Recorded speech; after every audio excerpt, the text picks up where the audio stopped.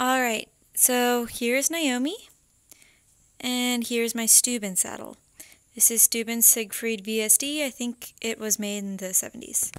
Alright, so as you can see, when I sit it on her back, I'm going to rock it back and forth. It doesn't, I don't think you can see, but it doesn't really rock. Side to side doesn't rock, so I'm pretty confident that we're in a good position right now. So alright, let's take a look at this left side. I don't know how well you can see, but I'm going to pass my hand down the sides. The pressure is actually fairly consistent. There's no one place that has horrid pressure. And as far as the gullet goes, you can see straight down. I don't know, though, if this right here and this right here, the parts of the tree are too far apart. Alright, and then, so here's the cantle, and here's the pommel to the cantle. It looks crooked in this picture, but I don't know if that's just an artifact of the video. Oh, she's actually standing funny. Anyway, so here's the cantle, and there's Naomi. There's no flies. Stop being a butt. So right here, there's some pressure. No pressure right there. What are those? Okay. And then here on this side of the cantle, again, some more pressure, release.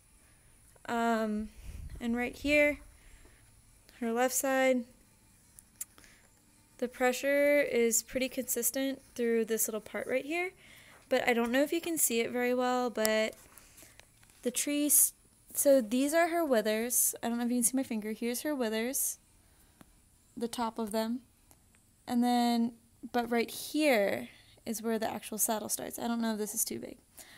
Okay, that's all. Alright, Naomi! Hey, pony!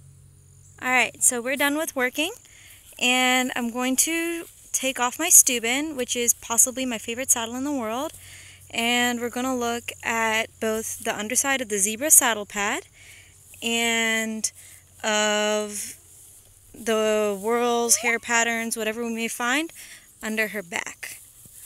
So, I'm going to pause this and resume. Alright, we're about to take the saddle pad off.